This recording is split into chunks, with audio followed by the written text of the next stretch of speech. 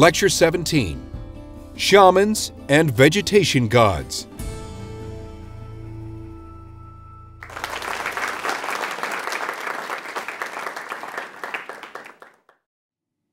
In our last 4 lectures, we did a kind of biography of the goddess.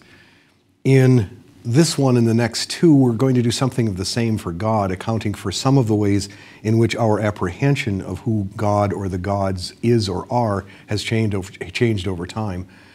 The biography of God and the biography of the goddess are, of course, related, so that we'll try to interleave in these lectures, interleave what we're doing with what we did in the last 4 lectures to see how the one affects the other.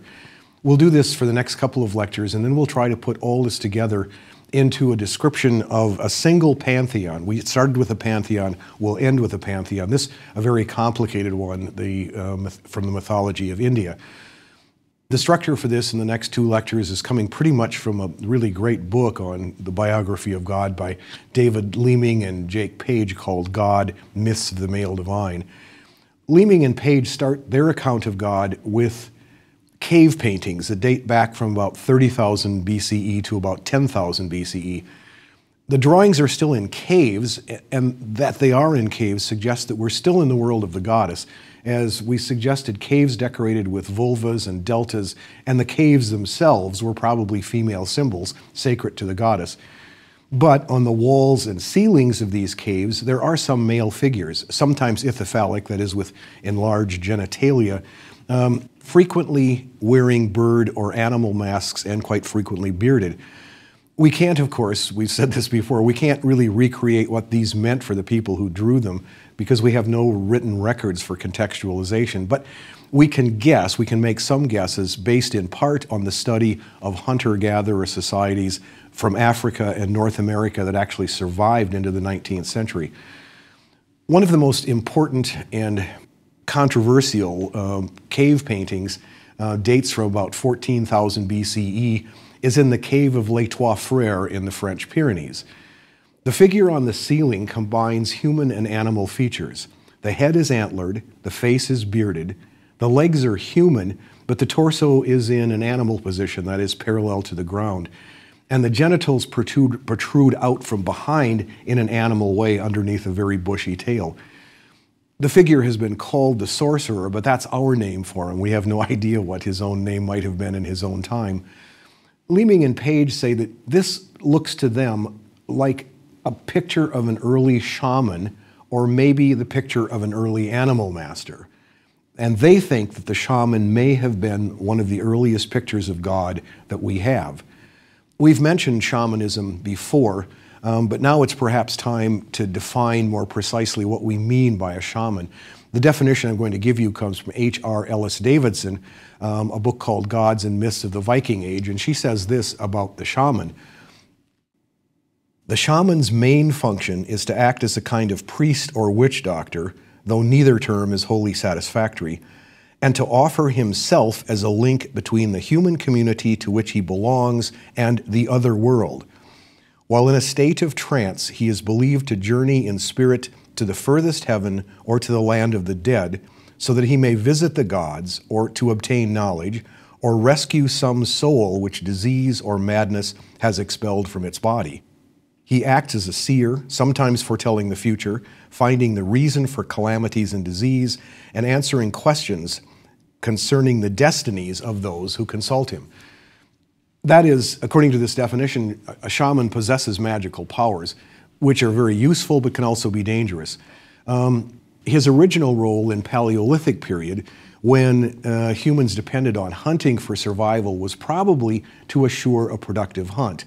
He would become an animal master. He would dress in the animal costume. He would relate himself to the animals his people are stalking.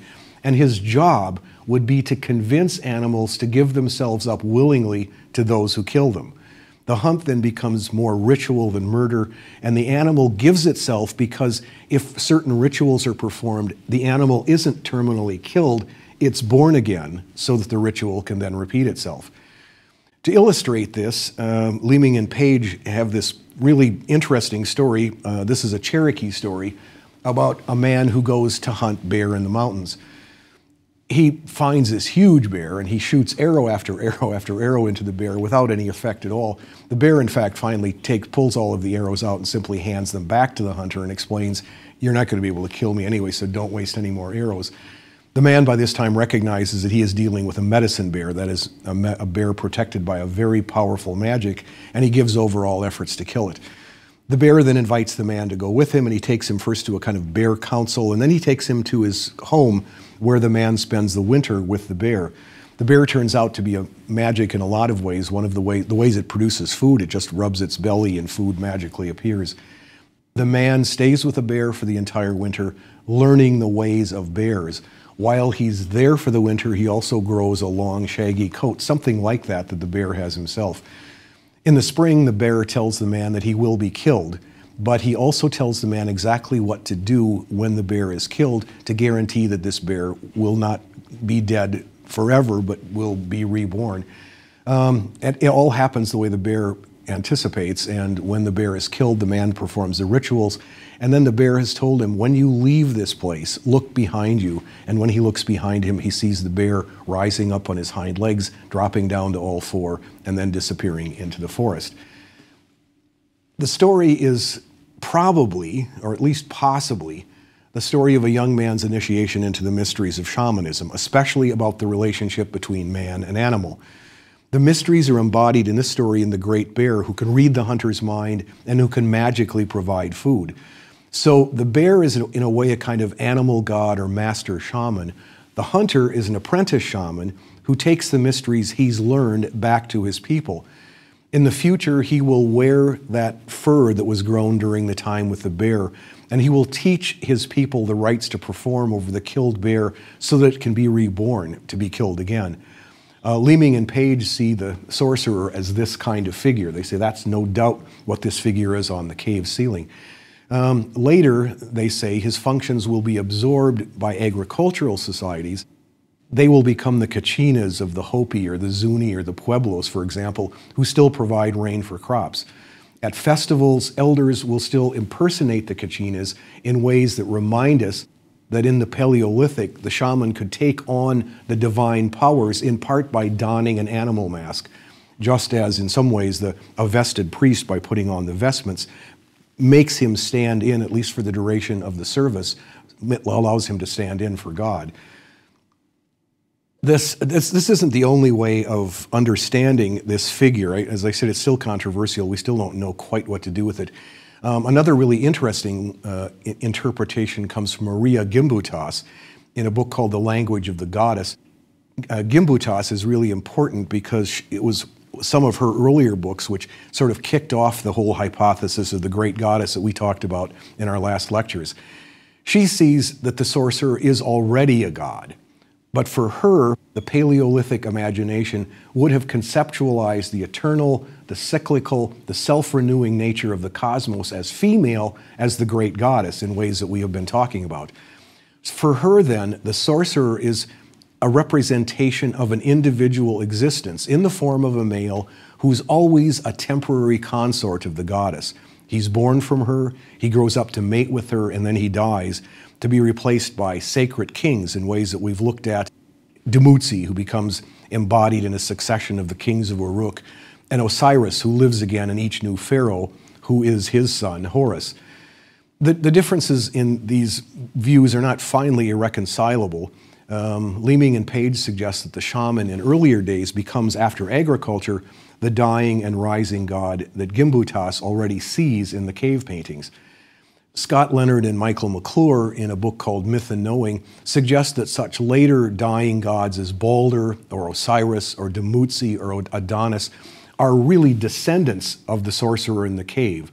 They are born, they consummate a relationship with the goddess, they fall into death, and in the myths of the future, they will be resurrected or supplied with surrogates so that the seasonal cycle can go on.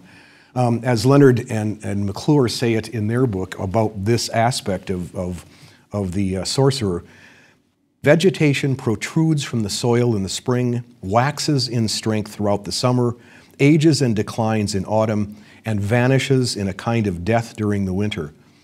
Similarly, the dying gods gain in strength and influence, but are suddenly cut down in their prime, often suffering dismemberment and the scattering of their remains, disappearing into the underworld, only to be reanimated in due course.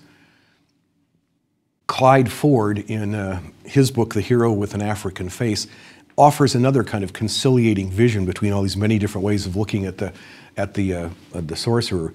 He says that as long as the hunt is the principal means of survival, the goddess's body is the field of pursuit, and she has to provide an ever-renewing source of game. That's part of what the goddess does. She also has to make her animal children available to hunters, but she also needs to make sure that those who are killed will be reborn, so that in really important ways, the hunter has to be a partner of the goddess. He has to be an agent of her will. He has to adapt himself to her rhythms. Ford illustrates this part of his idea with a myth of the Yoruba people in West Africa. And the point of this myth is what happens if a goddess isn't served properly or if she's offended with the hunters who need her animals in order to survive. This, he tells, is the story of the Red Buffalo Woman. In this story, the chief of the hunters one night stays out all night on a fruitless hunt, kills nothing. He sleeps out in a platform high in a tree, and early in the morning he sees a buffalo taking off its skin, out of which emerges this very beautiful woman. The woman then wraps up the buffalo skin and puts it into a termite mound or an anthill, and then she leaves.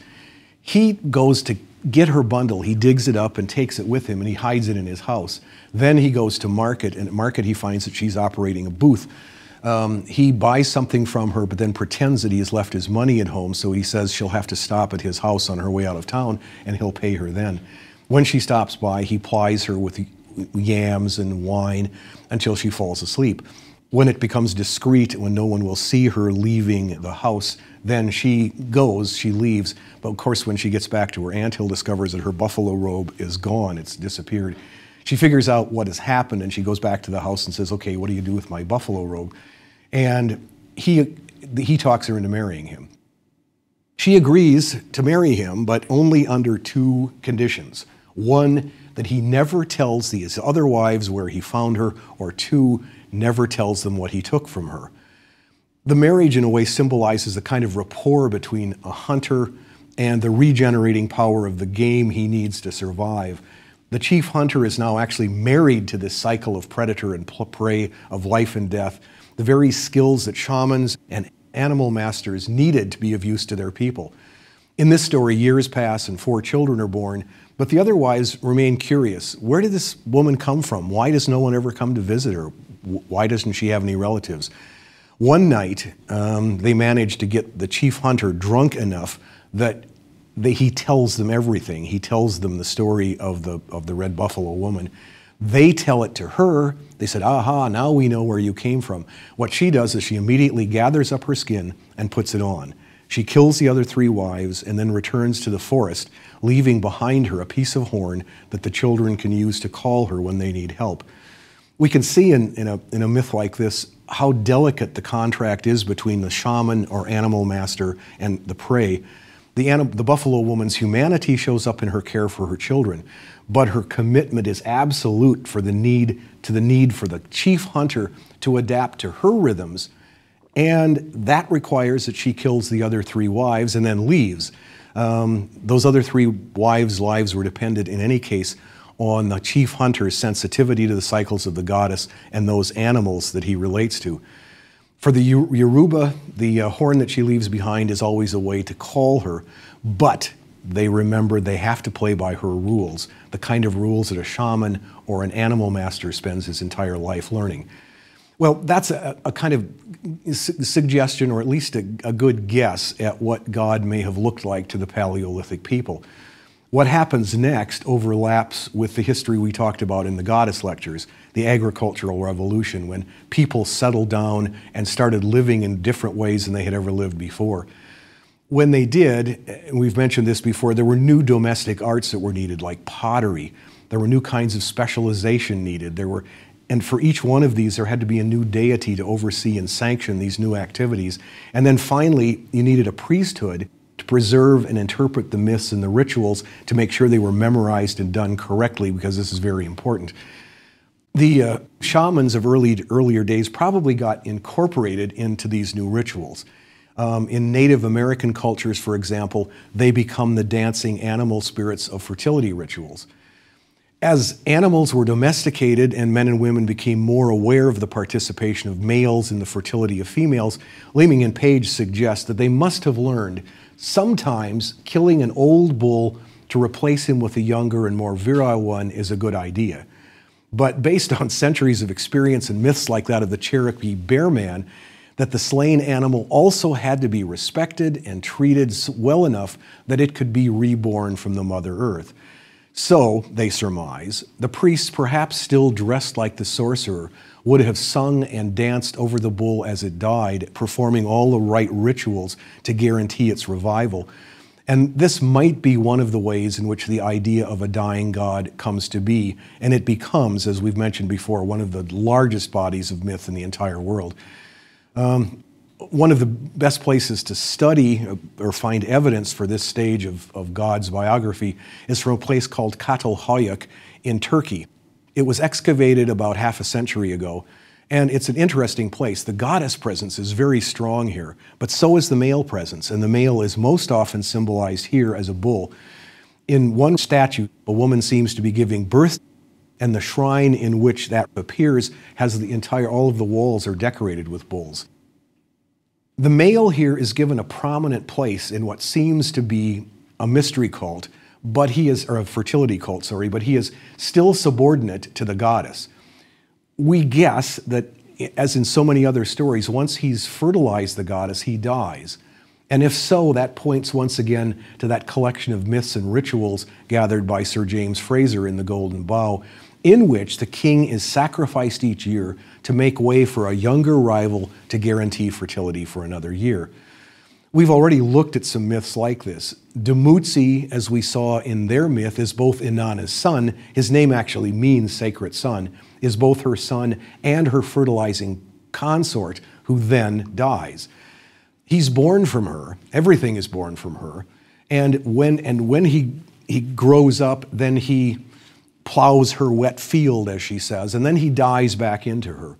Every spring he celebrates with her the sacred marriage, and then she decrees his sweet fate, involving the mystery of the death of the planted seed, growth, and then the mystery of death. And importantly, Dumuzi isn't quite literally resurrected. As we saw in his story, he lives on in every king of Uruk, who becomes Dumuzi while he reigns. And of course, we've seen that same pattern in Isis and Osiris, which is at the very center of Egypt's mythology, where we have the mystery of the Great Mother and of the dying God. As we saw back in Lecture 15, Isis is the throne on which the pharaoh sat. She was also the earth, flooded and fertilized each year by the rising and falling waters of her husband, Osiris. Osiris is also a dying god, so when the pharaoh dies, he becomes Osiris, and he is reborn in Horus, the son Isis conceives from her dead husband. Leeming and Page actually suggest, and this is an interesting sort of sidebar to all of this, the two of the most important portraits of the Virgin Mary later on in history will be one holding the infant Christ in her arms, the other is the Pieta, in which she holds her dead son in her arms. And as they point out, those two images together capture both aspects of the goddess and the dying god. The images that Christians are going to use later are probably in part derived from Isis and Osiris, and that's appropriate because Jesus turns out to be one of the last in a long line of dying and resurrected gods. That was a bit of a sidebar. We've also seen the same myth in Lecture 13 in the myth of Mwezi from Zimbabwe, who dies and is replaced by a younger Mambo, and then each Mambo from then on is an incarnation of Mwezi. And in Lecture 12, we saw that in Norse mythology, every good king is considered an incarnation of Freyr, the vegetation god, who also dies, but is resurrected in every good ruler, who then ceremonially marries the goddess. We have a very explicit version of the dying god myth from Ugarit in northern Syria. In it, the fertility god Baal fights a long battle with Yam, a kind of water monster, a little like Tiamat, except that in this case he's male. When he wins, he becomes the king of the gods, just as Marduk did when he defeated his sea monster in his story. There's a lot of plot in this story involving his sister Anat and the building of a new palace. One little detail that always jumps out at me is that when his new palace as they have a housewarming party, 2 earthly kings are invited to the party. And when the kings arrive, they are described as the 2 who suckle at the breast. We've seen that, the pharaohs are those who suckle at the breast of Isis, and so clearly there's some comparable kind of idea here that the kings are those who suckle at the breast of the great goddess. Anyway, Baal is eventually challenged by Mot, the lord of the underworld, and like Inanna, he somehow manages to get down into the underworld, and while he's there, he winds up really essentially dead. He is defeated by Mot. And when he dies, the earth goes into mourning, and when the earth goes into mourning, everything becomes sterile, plants stop growing, and it looks as though chaos is about to descend again. But Anat, Baal's sister, this time travels to the land of the dead. She fights with and kills Mot, and then she cuts Mot up into little pieces and buries him in the ground. Mot had, by that time, already swallowed Baal, so that the planting of Mot leads to the resurrection both of Mot and of Baal himself, so that the battle can go on, the battle between life and death, between fertility and sterility. This myth is similar to ones we've seen in the past, but it's adapted to the climate and meteorological conditions of Canaan, which tended to run in cycles. You had years of plenty followed by years of drought and scarcity. So when Mot defeats Baal and confines him in the underworld, you get a bad series of years. When Anat kills and plants Mot, Baal is restored and years of plenty follow. As Cyrus Gordon, in an article about Canaanite mythology, says about this myth, he says, the aim of the Baal-Anat cult was always to secure the victory of Baal over Mot, to usher in a 7-year cycle of plenty, so that the populace may enjoy the blessings of abundance. Our last story of dying God is from the Ojibwe people of North America. And in this story, there's a young man who reaches the age when he has to go on his vision quest. This is the time that marks the transition from childhood to grown up. And so when he goes on his vision quest to have the Spirit come to tell him what his new identity is and what his new role in life will be, his father builds him a lodge way out in the wilderness where he can go and fast and wait for the visitation from the Spirit. It's springtime as they're going out to build this lodge, and the young man notices burgeoning life all around him, and he thinks to himself how wonderful it would be to know more about plants, to make our people less dependent on the hunt or on fishing.